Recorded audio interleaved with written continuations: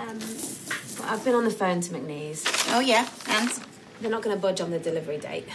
But I explained to them that we had a run on that fabric because of our other orders and that... Please tell me you didn't tell them who the other orders were for. No, of course not. But they guessed. So now they know which markets have had stock. Well, I'll go back. I'll explain it to them. Aliya, they eat people like you for breakfast. That's not fair. Look, I'm sorry. Okay, look, we cannot afford to make stupid mistakes. You're not at college now, Aliya. This is real life. This is business. Okay. Which, quite honestly, I'm really not sure you're up to. Well, Aiden thought I was.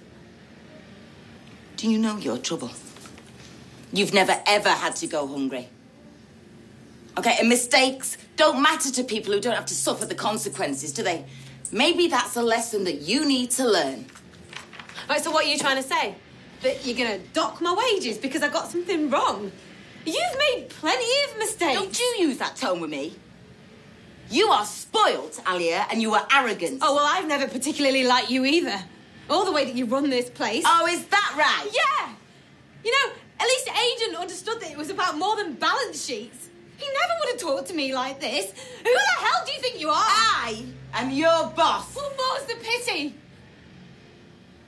Yeah, well, if you can't hack it, maybe you ought to think twice about working here. Do you know what? Yeah, you're right. I quit. You know, if Aiden could see the way you've behaved, he would be so ashamed. Get out. Get out. Get out.